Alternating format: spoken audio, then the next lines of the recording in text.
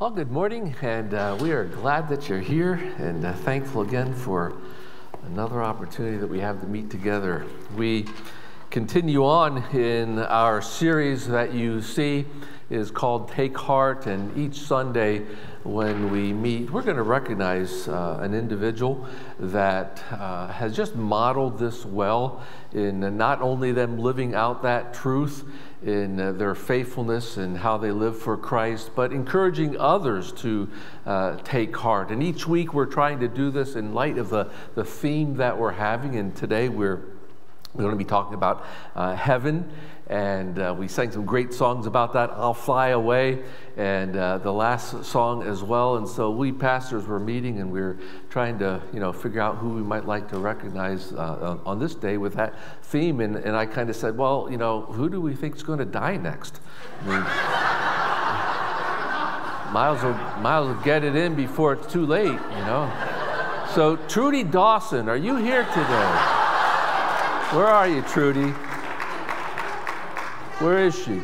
Well, get up here. Get up here, Trudy. I know this is the last thing that she wanted to do, and not that we think we're prophetic at all. And I'm hoping nothing happens here, else I'm in big trouble. Come on up here, Trudy. Trudy, I think it's in baseball.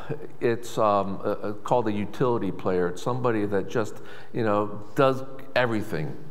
And Trudy is one of these people. And Trudy has just been a true blessing to me as a pastor, as a church. I think first and foremost, Trudy, what I really appreciate about you is that you are truly a prayer warrior. And I can't say enough how much knowing people like you are faithfully praying for us, faithfully praying for God's work here. And first and foremost, we want to say thank you for that.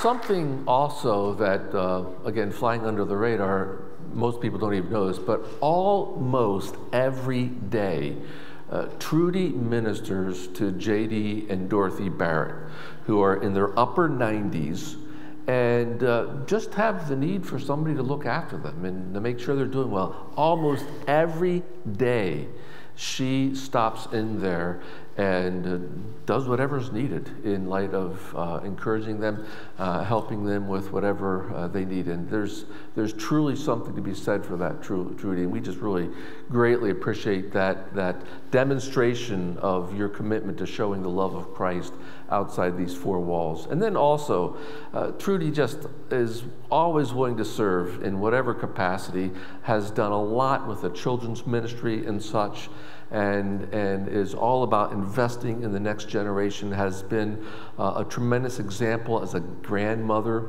in ministering to your grandchildren as well.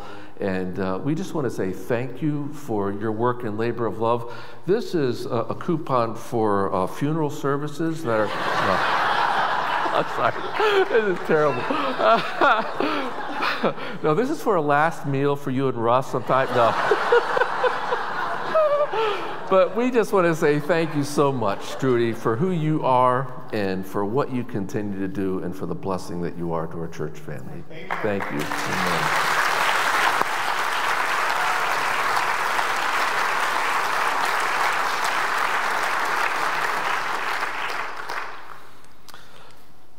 Pastor Jeff did mention at the beginning in his welcome how the events of what happened in Buffalo and then this week in Texas and all the dynamics of what's going on in our world today with our culture, with our economy, with rising gas prices, looming inflation, all those kinds of things that can really compound and cause us to not only be stunned and shaken, but even somewhat scared.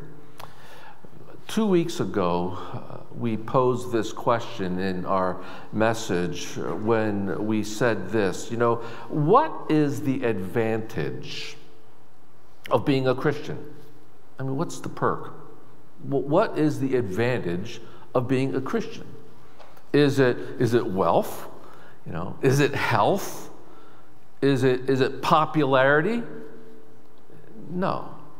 It's none of those things. Here's what it is. It is certainty of final victory.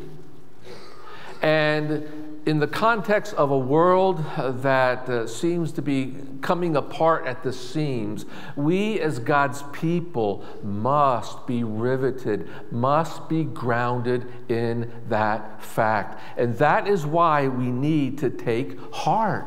And Pastor Jeff last Sunday drove this point home with the fact that in order to not lose heart now, the world to come, not this one, must captivate our minds. Therefore, we do not lose heart, even though our outward man is perishing.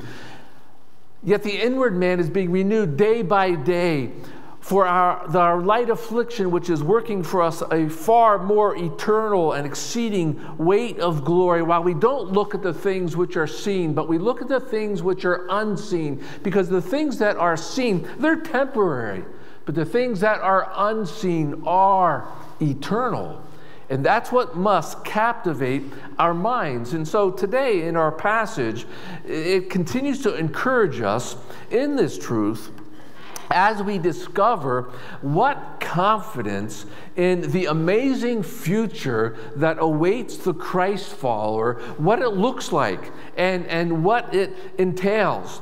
And as you recall the context of our passage here this morning, Paul has been experiencing some incredibly hurtful and hateful attacks that were merciless, that were relentless and petty. They were even criticizing his looks and his speech.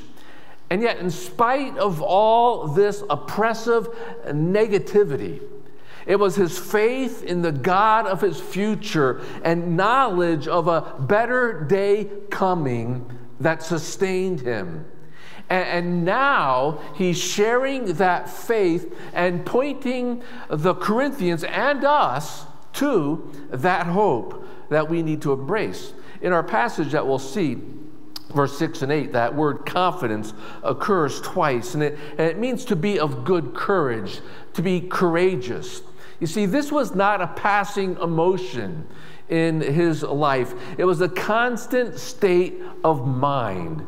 And that is the constant state of mind that is available to the Christ follower and needs to be ours as we focus on these truths. And so what confidence, what does it look like if we have this confidence in an amazing future? Well, here's what it looks like. You know certain things, and we're going to unpack 4 things from our passage here this morning. And the first thing is this. You know that, first of all, your next body is the best. Your next body is the best. How do we arrive at that? Well, note what the verse says there. For we know that if our earthly house, this tent, is destroyed, we have a building from God, a house not made with hands, eternal in the heavens. And so he starts off here, for we know. You see, this is not a vague wish or a remote possibility. This is a fixed reality that the believer has. For we know. And now he introduces the reason for what he just said in verse 18 as to why we understand that the unseen things are eternal. And so he says, therefore, we know that if our earthly house, this tent, it's talking there about our temporary physical body. And if our temporary physical body is destroyed, that's referring to death. If this temporary physical body dies, well, note what we have. And here's a contrast. He changes the metaphors now. We have a building from God, a house. And so in these, what he's switching in these metaphor changes, he's illustrating the difference between the temporary in a tent, and we all know what a tent is. It isn't something that's permanent. It's illustrative of this current physical body of ours is very temporary. But what is eternal and what is permanent is our glorified body. You see, the word building there is talking about suggesting something that's on a solid foundation. It's fixed, it's secure, it's permanent. And so he is talking about our glorified bodies, that next body that we'll have. And notice supernatural construction there. It's not made with hands. And as a result, it's eternal. It's not earthly, it's not mortal and temporal. See, Paul longed for his glorified body. He just could not wait for that day when this temporary, frail, and fleeting physical feature that he was in would experience that eternal transformation in being a glorified, permanent fixture in heaven. And so he's just like us. And why he had that longing is because just like us, he had two strikes against him that we also have. First of all, he was experiencing physical difficulties.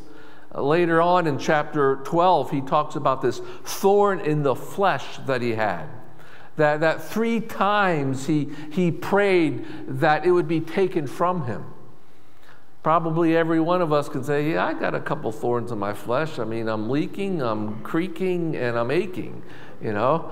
We can relate to those physical dynamics that we have that are illustrative of the frailty of our physical difficulties. And so not only did he and not only do we have these physical difficulties, but we also have spiritual struggles. In Romans chapter 7, he over and over talks about these spiritual struggles where he says, there I am of flesh, sold into the bondage of sin.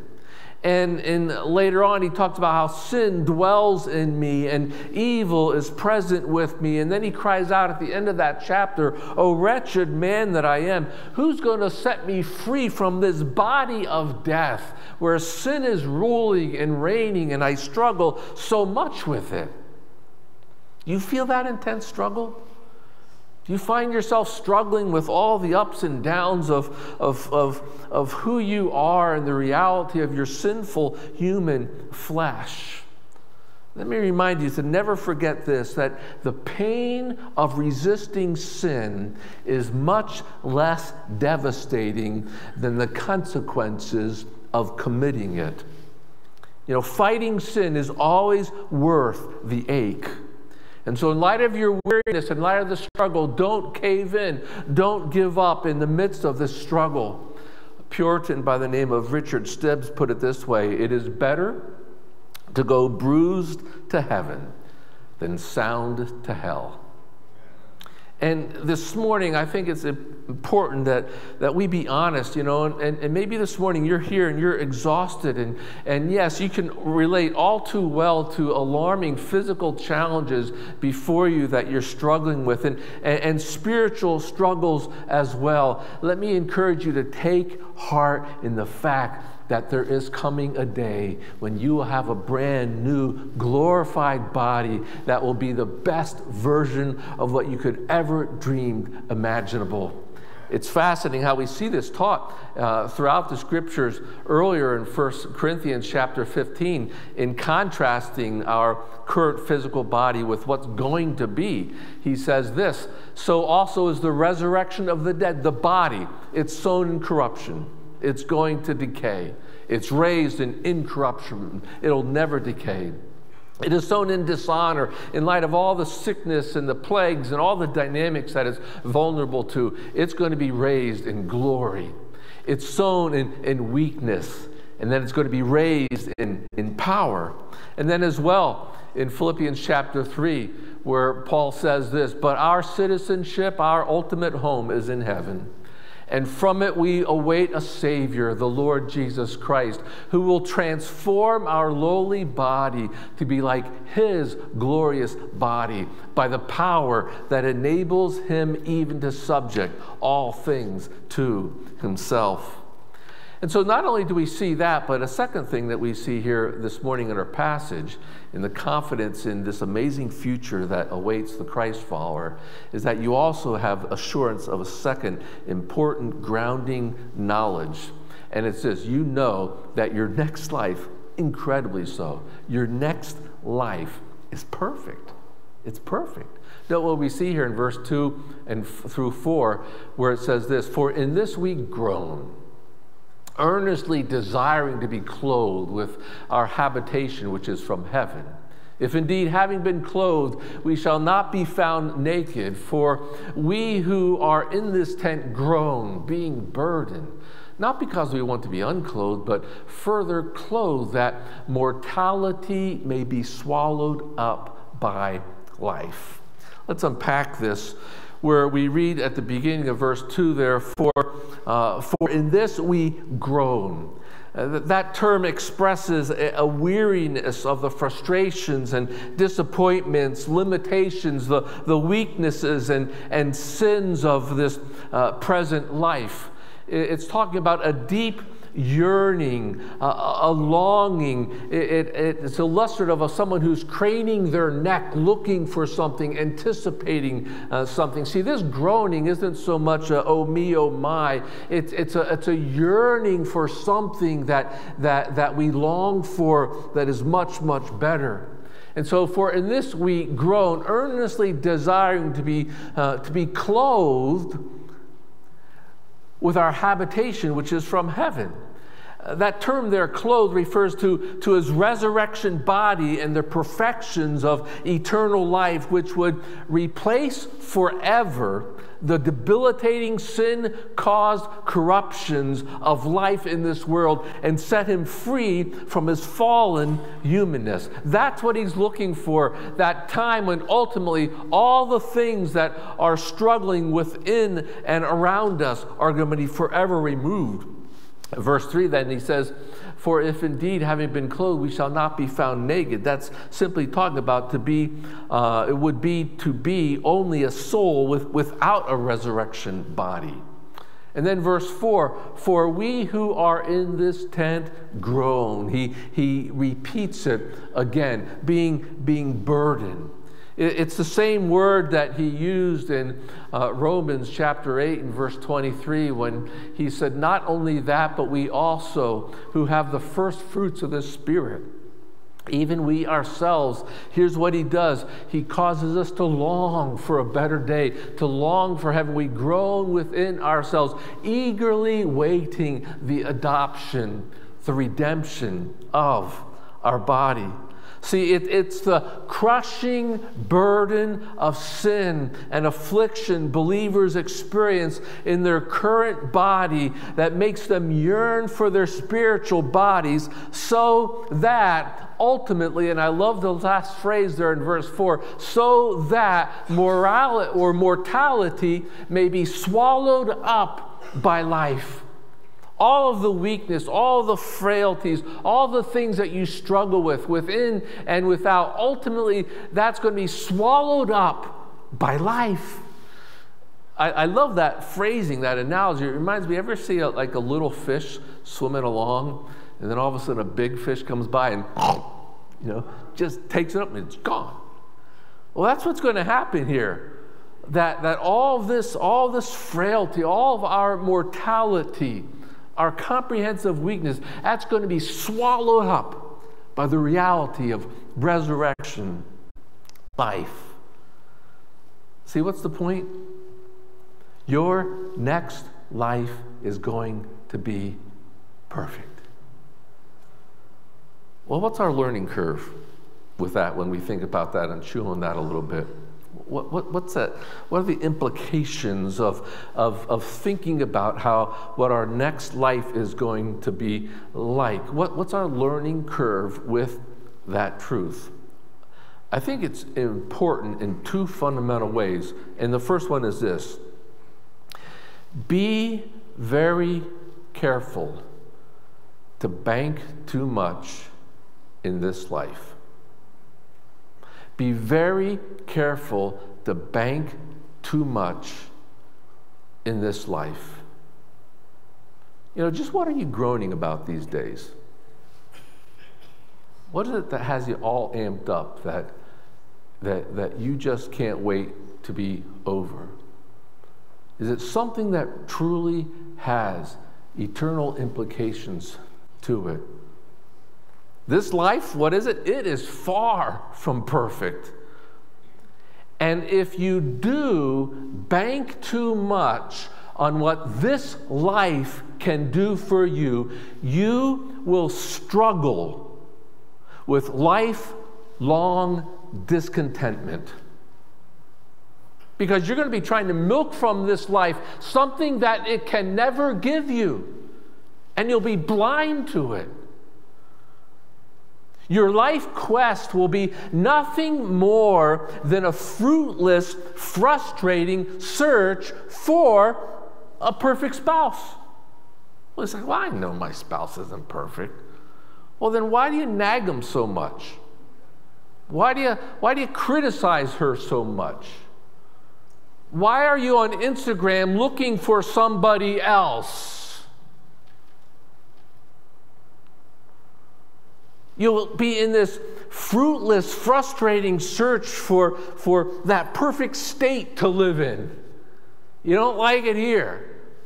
Well, you know what? Don't forget that no matter where you move to, you got to take yourself with you. And it's only going to be a matter of time, because you haven't resolved the inner issues of your heart, where the same disgruntlement and discontentment that you don't like with what's going on here, you're not going to like no matter where you are. You have this continual, fruitless, frustrating search for that perfect job, and it just, right now, it's just one job, one boss after another, because nobody's doing it right for you.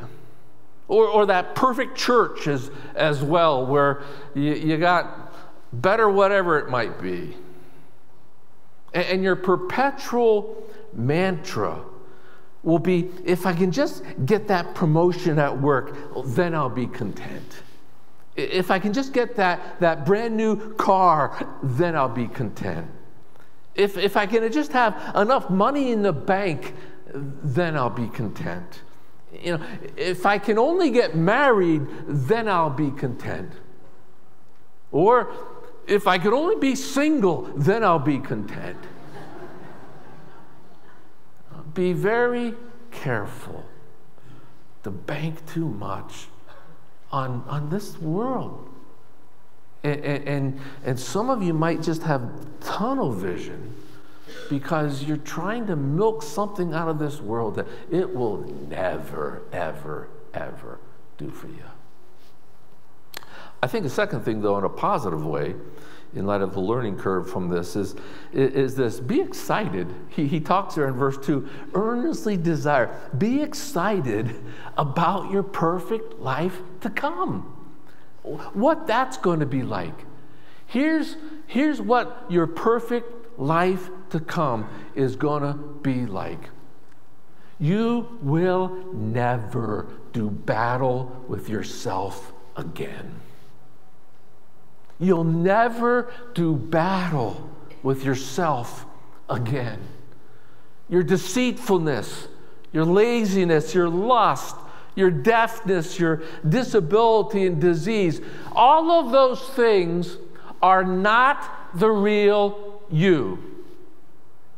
They are temporary perversions of the real you that sin has hijacked and that ultimately is going to be eliminated in this perfect day. They're the cancer that the great physician will surgically remove, and his redemptive work will be such that never again will they return. What areas will we never do battle with again? Well, how about let's start off with your emotions. Presently, a lot of people struggle with their emotions. Up, down, sideways, all over the map. Skewered with sin. Well, you know what? In heaven, We will have pure and accurately informed emotions, guided by what is reality, and will be free to feel intensely, and we won't be afraid of using them wrongly. You'll never do battle again with your emotions. You'll never do battle again with your desires. We'll enjoy food without gluttony and eating disorders. You know, just think, as good as food tastes today, imagine what it's going to be like with resurrected taste buds. Man, can't wait for that. You know, in light of our desires, we'll never experience and express admiration without lust or fornication or betrayal. We'll no longer think destructively toward others or about ourselves. I think we'll also never again do battle with ourselves, not only with our emotions and our desires, but with your identity. You will be you in heaven. I mean, who else would you be? This is important because you know, there are a lot of people who hate themselves. It's a lifelong struggle. But the reality of 1 John 3:2 will be yours when it says, we will be like him. We'll be like Jesus. You will never again struggle with your identity. But let me just pause on that one as well and encourage you that you are already right now complete in Christ. That is your position. That is your standing. And you can live in light of this. Ultimately, what we're looking about and looking forward to in heaven is now in heaven, it's when our current position is truly going to be our 24/7 experience, and the struggle that we have between the two will be gone. You'll never again do battle with your identity. And then you'll never, ever again do battle with your sin. It's interesting, just listen to Revelation chapter 21 and verse 4, where we read this, and God, here's what's going to happen, and God will wipe away every tear from their eyes. There shall be no more death, nor sorrow, nor crying. There shall be no more pain, for the former things are taken away. You see, the sin that causes all of the negatives in life will be no longer. We don't have to fear a second fall of man. Our greatest deliverance in heaven will be from ourselves. Our deceit, our corruption, our self-righteousness, our self-sufficiency, our hypocrisy, all of our mortality will be swallowed up by life and be forever gone. I can't wait for that day. Third thing here as well, and the confidence in an amazing future and what it's going to look like, is simply this. You know that your next existence fulfills God's purpose. And we see that here in verse 5 where he says, now he who has prepared us for this very thing is God, who also has given us the Spirit as a guarantee. He's prepared us for this very thing. See, the point simply is this. Believers obtain their glorified bodies in fulfillment of God's sovereign plan from all eternity. See, and again, as we've said this before, God's ultimate purpose for you is not your justification. It's your glorification.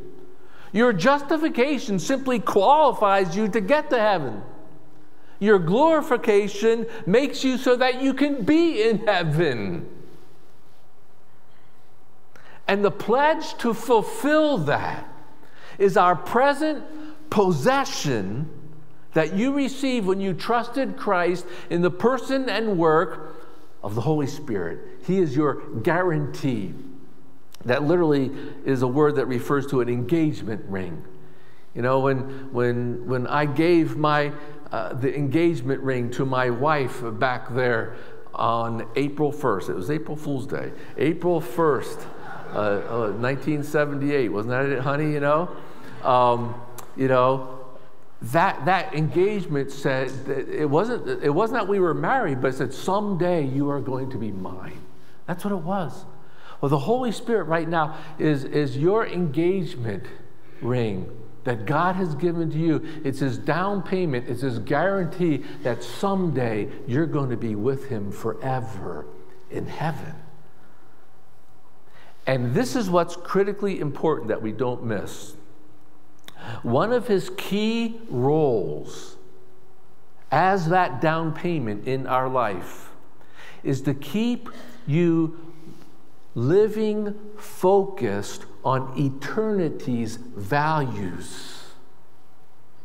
Is there any evidence that maybe you've slipped into living for today rather than for this day? And I think one of the key things that's going to help you maintain that is something we hammer on all the time here, just your need to have daily devotions, a daily time of feeding your soul that reorients your thinking from this world to the next world and helps you to be faithful for today, just today. It's what helps you to focus on the things that are unseen, that truly matter, rather than the things that are seen. And perhaps one reason why you struggle so much with this is that you're simply just not daily in the Word, feeding your soul so that you can be strong for all the onslaughts of that day.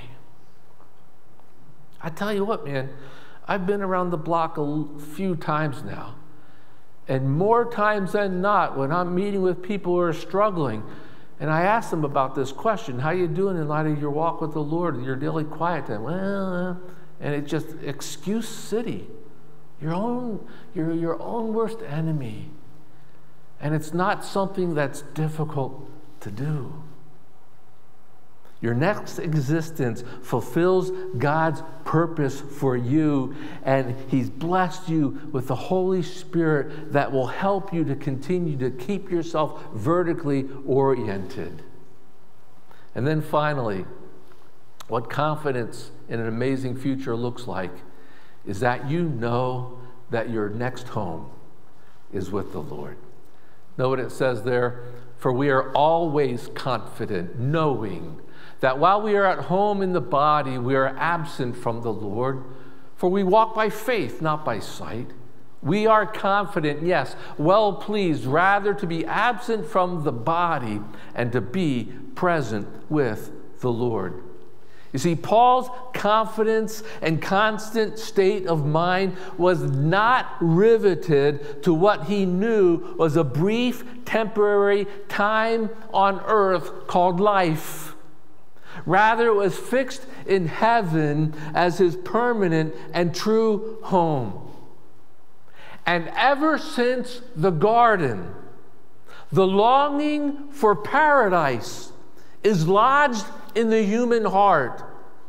And only regeneration that results in the Holy Spirit taking residence in our hearts reorients our longing to find paradise here to paradise yet to come. And if you don't hear anything else that I say this morning, don't miss this. Perpetual dissatisfaction with your state and status in life might very well be the chief indicator that you don't have the Holy Spirit. Because that's His job. Because He is God's down payment in your life today that keeps you longing for the tomorrow of heaven and makes heavenly values your earthly priorities.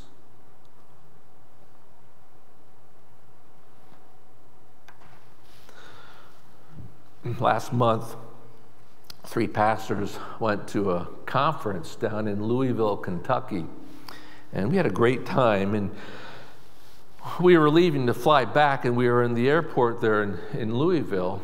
And a lot of times when my wife and I are in the airport and we're just sitting there waiting for our flight, we people watch.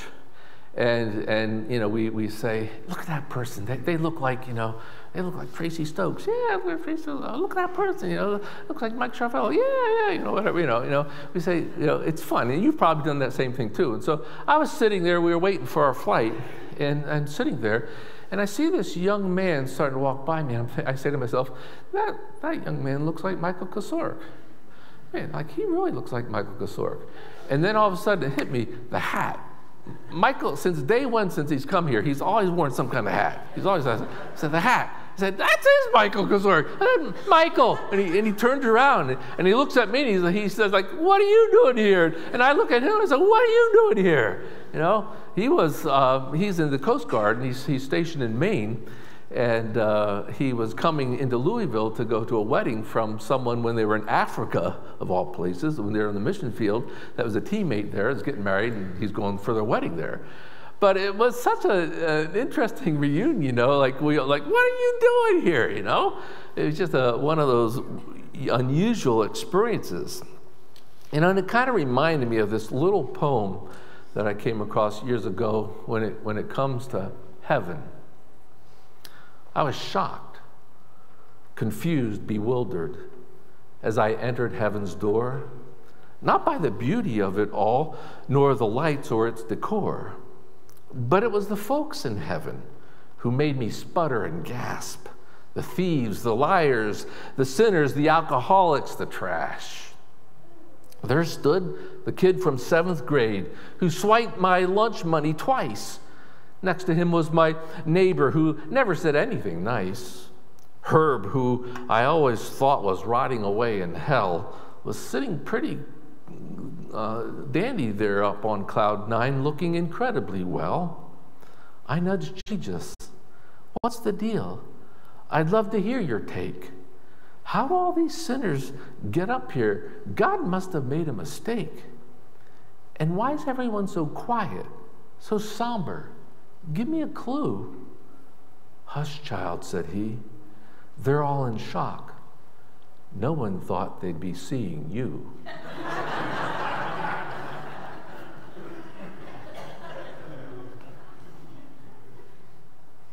Someday I'm just going to be thankful I can get there. How do you get there? The only way you get there is by responding to the good news of the gospel of Jesus Christ. That there is a God in heaven who created you. And he created you so that he could have fellowship with you and he could love you and you could enjoy a wonderful relationship with him. But in that garden, we thought we had a better idea. And we rebelled against the goodness of this great creator God. And the heinousness of that crime against this God and the sin of what it was necessitated nothing other than an eternal death sentence. And now upon death, our default is not heaven. Our spiritual default is hell. But because God was not willing to live without us, he did a one-of-a-kind thing that only he could do in sending a substitute, sending his son, who, as God, could pay the infinite penalty that your sin and my sin necessitated. And as man, he did it in your place and in my place. And there, as he hung on that cross, he took your hell so that you could have his heaven. And now he offers to us an amazing, stunning, free gift called eternal life. That you can't work for it, you can't earn it, you don't deserve it in the least. It's something that you can only receive with an empty hand by believing on the Lord Jesus Christ, and you shall be saved. And as you repent And as you turn from your way, and as you place your faith and trust in Jesus as your only hope, and say, Jesus, I'm yours, what he does is an amazing thing. He makes you brand new. You are born again. And he qualifies you for heaven. And he places permanently in your possession himself in the person and work of the Holy Spirit, who guides you through this struggling life and creates within you that yearning for a better day, and keeps your eyes looking up rather than down in the midst of all of the difficulties of life. Let me ask you a question. Do you have it? Do you have that confidence? Do you have that understanding of that amazing future that can be yours? It can be. Believe on the Lord Jesus Christ and you'll be saved. And as you repent of your sins and turn to him, he will do so, because that's his job. Let's pray. Father, we're so thankful. We're so thankful for our hope. We're so thankful for the confidence we have in heaven as our home.